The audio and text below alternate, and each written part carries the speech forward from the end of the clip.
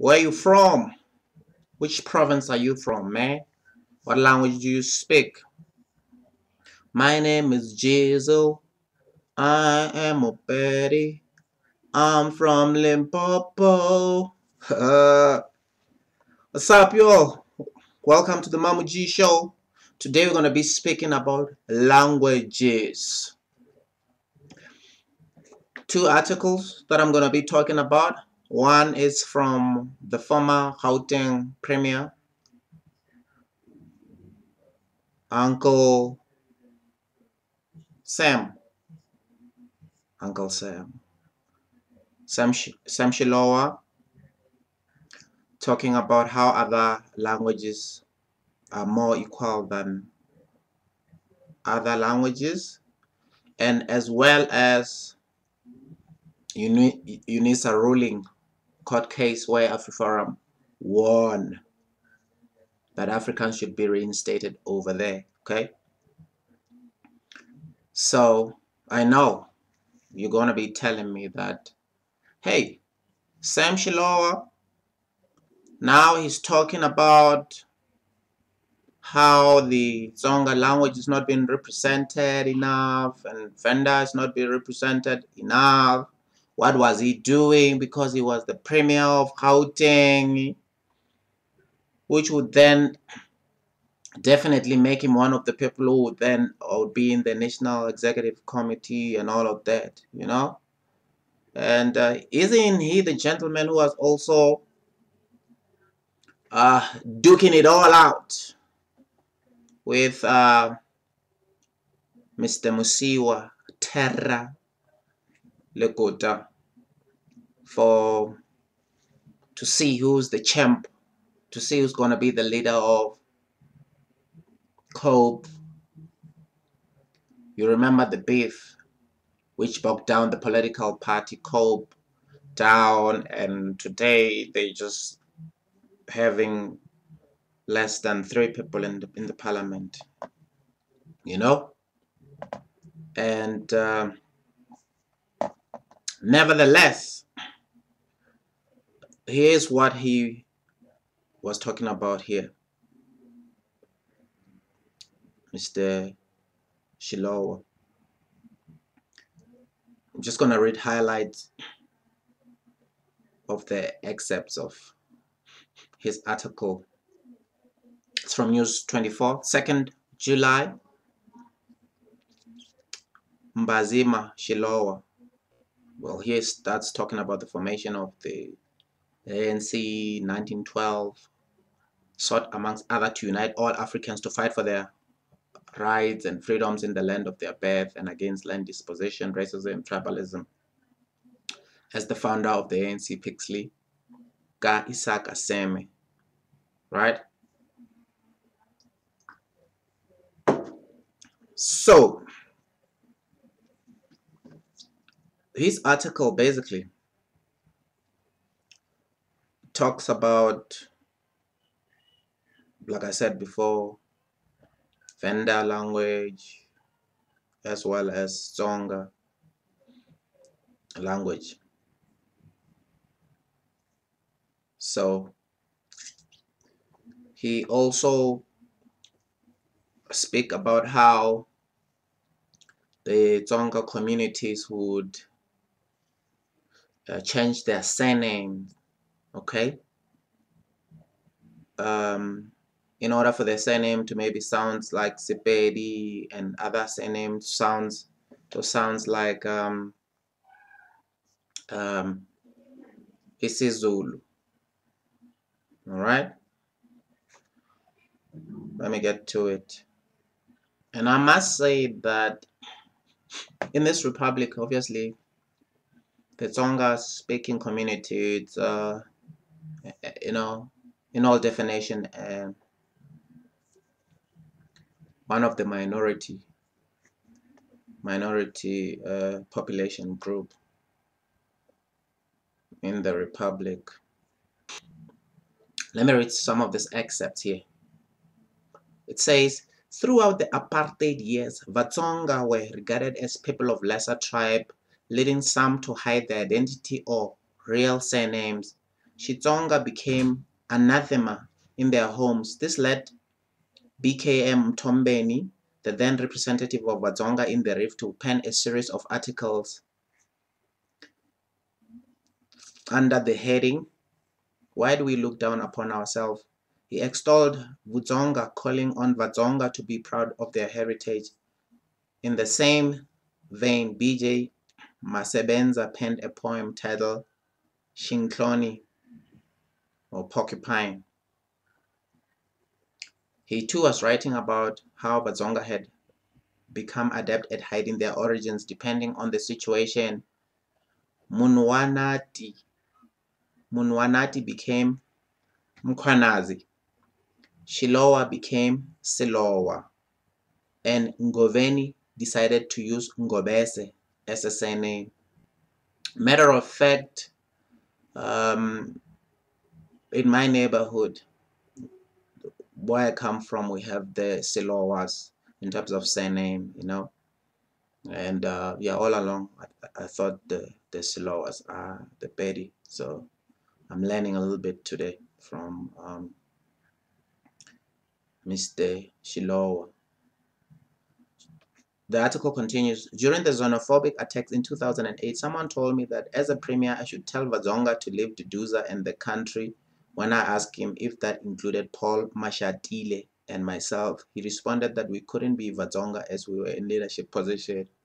And also here I thought Mashatile is a Sepedi surname. We've got the Mashatile, so I guess this is what Mr. Shilowa was saying. Also on the articles, he continues talking about how the Broadcasting Corporation of South Africa, the SABC, also, despite having our home languages, radio stations,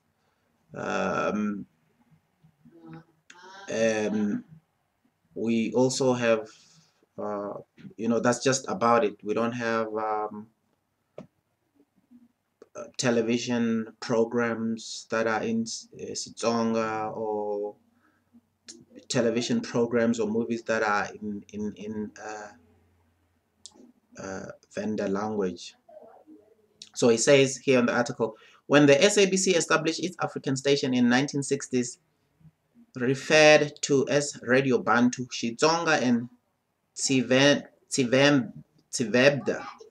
were the last to be serviced in 1965. Even then, they shared time slots on alternative days for 2 hours in the morning and few hours in the evening. It was only later that each were allocated only frequencies. In democracy, the two languages have been relegated to the status of offense, sharing limited times on alternative days on television. While there is a Chivenda Sopi Movango, nothing exists for Batsonga. Guyani, land of blood, was not extended or replaced when it came to an end.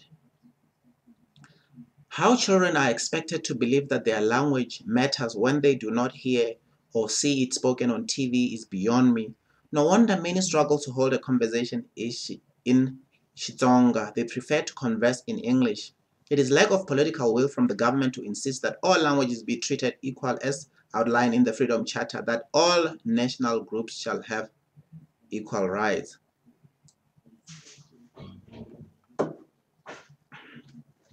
So, yeah. He also continues here talking about the CRL.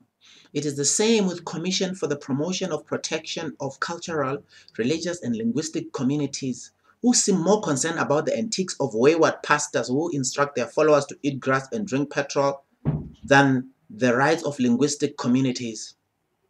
If government is committed to promotion of all languages on TV, why is Tsonga not part of the languages used to call on the public to follow anti-COVID-19 health guideline of washing hands, sanitizing, wearing of masks, and keeping physical distance? Does the language policy of the Department of Health exclude Tsonga? So yeah, and the articles goes on and on and on and on and on. So, which brings me to the issue of importance of languages. My take is that we need not only have to see all our 11 languages on television in terms of movies, series, sport, and so forth. I beg your pardon.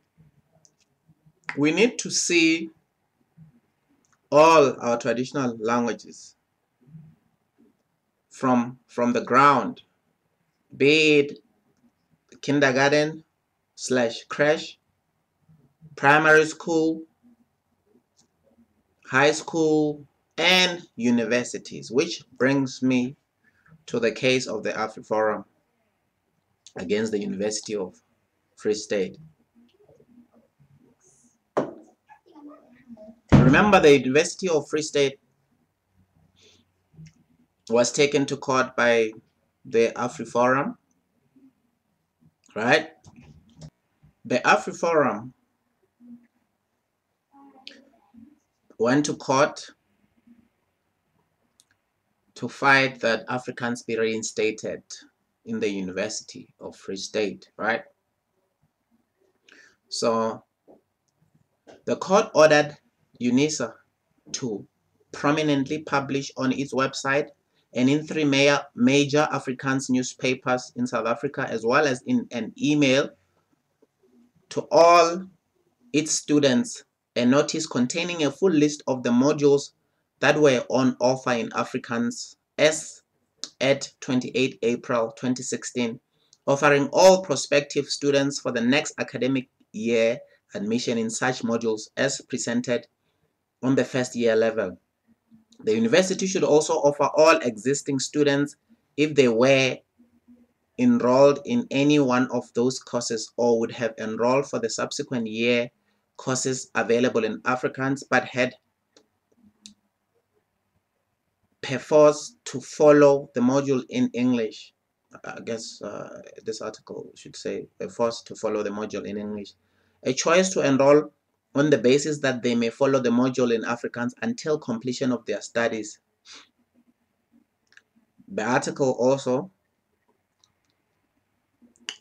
this is where it talks about accommodating native languages. The fact the Supreme Court of Appeal delivered this ruling is of great interest. It is the highest court that has yet ruled in favor of Afrikaans education on tertiary level. The court's order against UNISA further confirms the moral high ground of students who demand the right to education in their native language. It is important that it is eventually acknowledged that access to tertiary education must be extended to not only create room for English first language speakers, but to also accommodate more native languages. So, coming to tertiary institutions, you look at countries like China, which is obviously a communist country, but what they're doing is their country folks, their countrymen, okay, are learning in their own languages. You know, they're doing their mathematics in their languages, in their Mandarin and all of that. And where else? This is not what we're doing. And so far, obviously, the majority of Black people in South Africa still go to schools in their neighborhood, in their villages, in their township. And if you take it province by province, Eastern Cape, rural school, all those people speak isiXhosa in their neighborhood. But you go to high school, mathematics, it's done in English. Your biology, your science, and so forth would then be done in isiXhosa, you know, rather would then be done in English rather than their home languages. The same things in Limpopo, Venda, Tsonga, and Sepedi.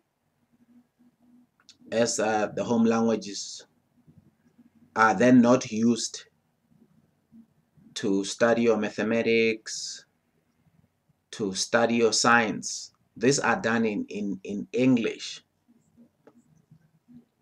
And it gets worse because now, as more and more people get educated and get enough money to take their kids to your private schools, there are just literally no private schools where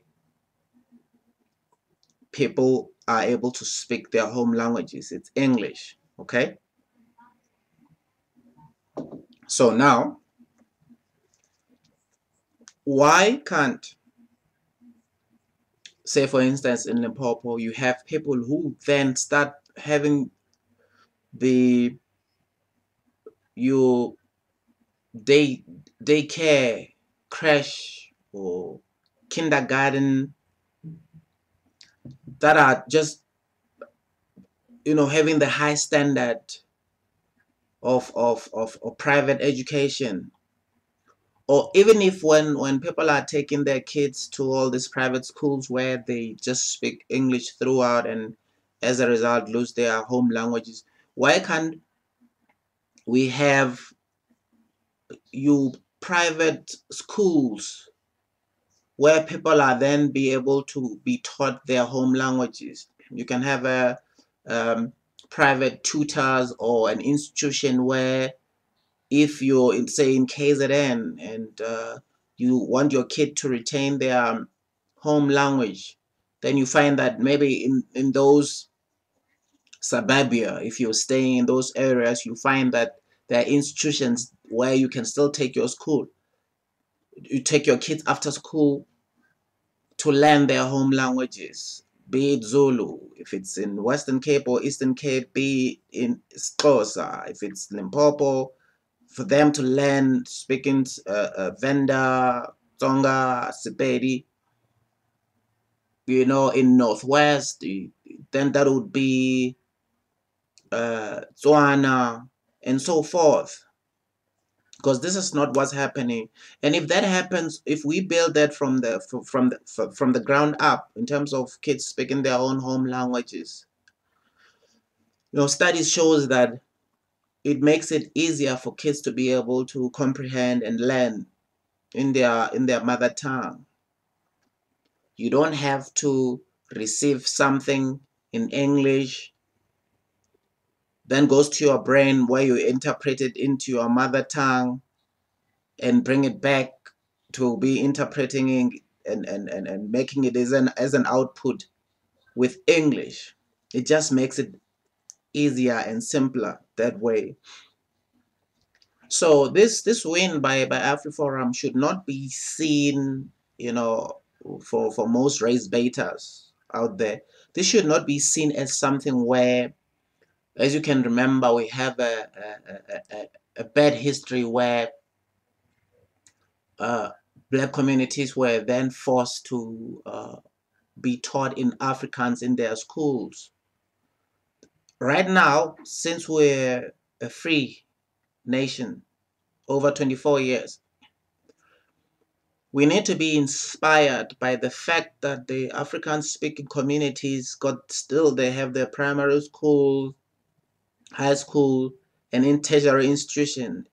Remember, there's another private tertiary institution that is getting built now for those who want to be able to learn in Afrikaans. We should do the same thing, okay? We should aspire to have schools, your primary school, from kindergarten to high school to tertiary institution that speak your mother tongue. A full Sepedi speaking university, a full Venda speaking university, a full Tsonga slash Shangani speaking universities. That's what we should aspire to.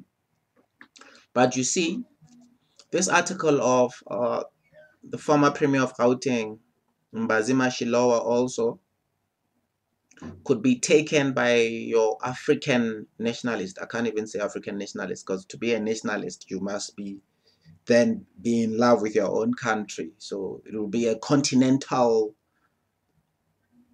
nationalist, I guess, no word for that, who are then going to say that no, we don't like Mbazima Shilowa's article lamenting the fact that Tsonga and Venda languages are not getting a niche, in this huge slice of South Africa in terms of languages that are showing movies, series, and so forth. They would say, no, don't talk about this. If you talk about this, then you're bringing in issue of tribalism. We're busy trying to unite as Africans now, and also we do have issues of xenophobia. You see all these people who are saying now they want to prioritize their countries first before other countries, and those are xenophobic. And now all of a sudden now you want to come with your tribalism here. We should be able to tell race baiters and all of those other people that you can still chew gum and walk at the same time. Okay? All these things could still be done all at the same time. We should then be able to say that our languages should be promoted, should count. We should not be saying we've got our constitution allows us to speak 11 official languages, where else right now you're getting your COVID-19 SMSs in English, okay?